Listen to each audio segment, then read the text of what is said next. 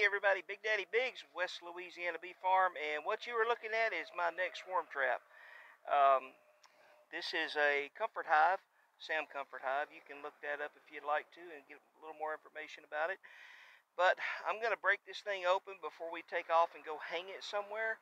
And I built this last year, and I want to make sure that there's no wasp nest in it before we go and hang it up. Because if you don't know this, if you have a wasp nest inside your swarm trap, you will not catch any bees.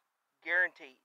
They may hang out underneath the box, but they'll never go inside until that wasp nest is removed. So I'm going to check it out real quick, and then I'll kind of show you what's going on the inside, and if we need to make any adjustments, because it has been sitting out in the weather all year.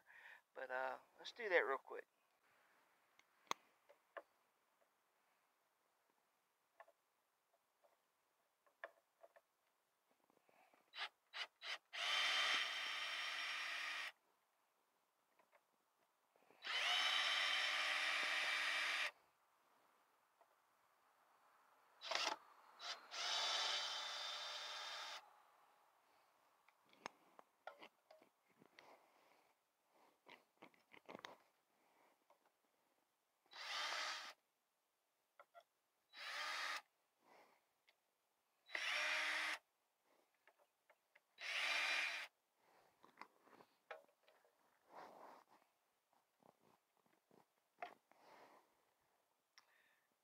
Okay, no wasp nest.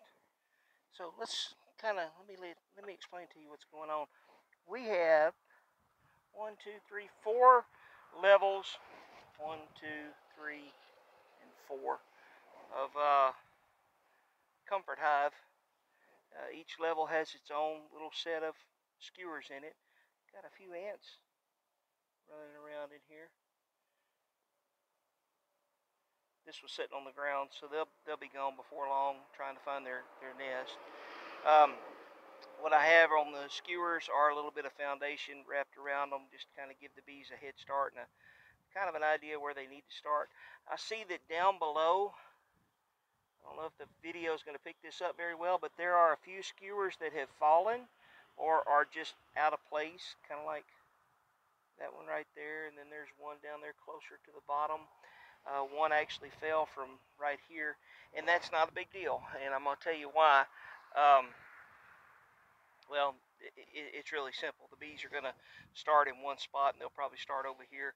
And by the time they get started, I'll have picked up this box, brought it home, and I'll make all the necessary adjustments needed at that time. So, without further ado, I'm going to put this thing back together. I am also going to put a board along either this side or, well, yeah, I'll put a board back here to hang it off of. I'll show you how all that works. And then I've got a spot kind of picked out that I want to go hang it. And I bet you can't imagine what we're going to be using to catch our bees. The magic formula. Swarm Commander. Get you some. Man, this stuff works like nobody else's business. It works, in my opinion, it works better than lemongrass oil. Even though that's what it smells like, that's not all there is to it. And anyway, let's go do this. Bye. Okay, I was here yesterday. I don't know if you could see this on the video, and I can't seem to get my camera to zoom in, but right there at that corner in the back, there are bees just coming and going like crazy. And I tried to get a little bit closer yesterday. They were pretty much doing the same thing, and they got on me a little bit. Not too bad. So I'm going to move in a little bit, see what I can do. I also had a little bit of swarm lure on my hand, so that may have had a little bit to do with it. But if I need to run, there's really nowhere to run. But there they are. And that's the swarm I'm trying to catch. They're all up in this wall here. And this is just an old abandoned house. It's about to fall in. But I figured I would hang out some swarm traps here. And we're probably about 2 miles as the crow flies from West Louisiana Bee Farm. So whatever swarms we catch, we're going to have to leave them in for a few days. Make sure the queen's laying. But we're going to drive a little ways from here. Oh, and David Ball, shout out to you for hooking me up with these bees. Appreciate it, man. I have to give you a jar of honey or get you some bees, get you started. But anyway, we're going to get out of here. We're going to go hang the swarm trap up probably about half a mile from here. I already have a place picked out. So let's go do that.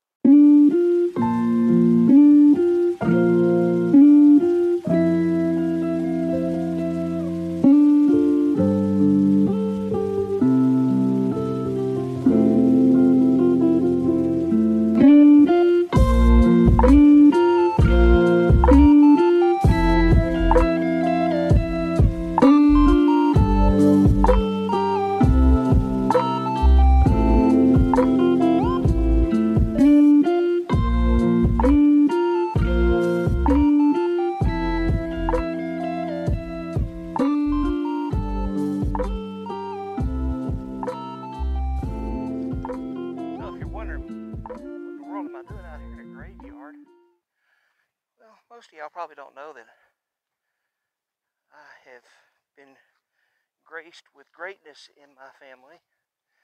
Y'all probably didn't know that I was related to Napoleon Bonaparte. Yes, that's his name, Napoleon Bonaparte Mayo. This was my great uncle, and I only met him once when I was a little kid, and he and his wife Marie, Aunt Marie, they're not the only great people in my family. I'm actually related also to George Washington Mayo and Thomas Jefferson Mayo. My family has a history of being very original with their names. Anyway, this is where I'm going to put out my swarm trap. We're about a mile, I said about a half a mile, but we're actually about a mile away from where that colony of bees was. So I'm about to pick out a spot here in the woods, somewhere close, because that thing's heavy and I don't want to have to pack it very far. And we're going to catch some bees here. I'll be back here about every week because I'm only a couple of miles from my house, and I'll be rebaiting it that often. Let's see where I can find.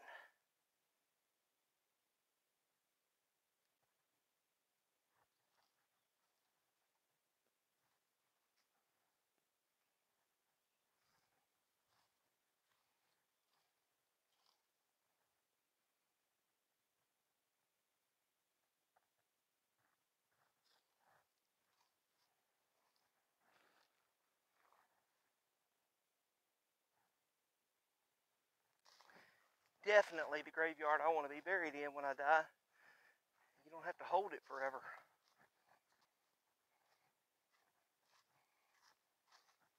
Oh, this one's a little more modern. Yeesh.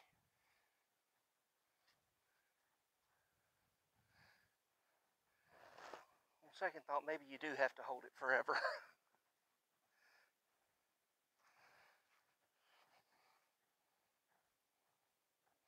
Compliments of Hurricane Laura. All right, let's find a bee spot. All right, this is exactly the kind of spot I like to find, if possible. This is a down tree. Again, compliments of Hurricane Laura, broken off. And there's no hope for this tree, but it's not rotten. So I can put a swarm trap here and screw into the tree just like I like to do. If the tree's damaged, I don't like doing it on older trees that aren't damaged.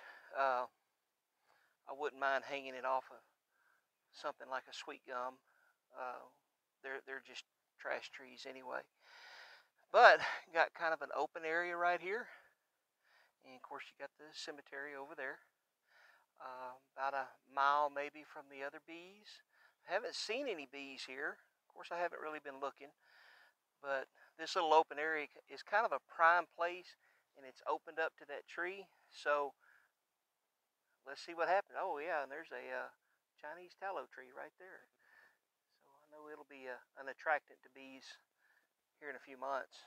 But anyway, I'm gonna go grab the swarm trap and get busy hanging it up. Oh, I'm glad you didn't have to see all that. I'm winded. I'm out of breath. This has just about worked me to death. Good thing I'm close to a graveyard. Anyway, I digress. I couldn't put it on that tree. The screws that I brought have screwed me. They weren't long enough to go through the bark and get a good enough hold on the actual heart of the tree. So the other tree that I said I wouldn't mind hanging it in, well, that's the one it's hanging in. It's just an old trash sweet gum. I actually got a couple of screws to hold in it.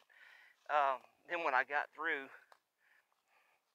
this bottom box broke off, and so I had to put my one extra screw that I brought into there. Now time for the magic stuff. The Swarm Commander. Let's see. So what you want to do, and I know you've seen this probably 100 times before, but I've got on my Sam Comfort box, I've only got 2 holes. One right there at the top, and one right there at the bottom. Guess what we're going to do? We're going to put 2 shots in the top, 3, and then we're going to put 3 in the bottom, and then we're just kind of going to put 3 all around. All right, that's it for now. We'll come back. Today is April the 20th, I believe. So we'll come back, I don't know, maybe Friday and check it out, because it's swarm season. A lot of people are calling about swarms, and I just don't have time to do everything that I need to do. And I'm not even working my regular job right now, and I still don't quite have time to do everything. But anyway, we're going to come back Friday, whatever the date is, and we'll be coming back every Friday or Sunday and rebaiting it, checking it out until we have a swarm. And until we have a swarm, I won't post any more about this particular box. God bless. Bye-bye.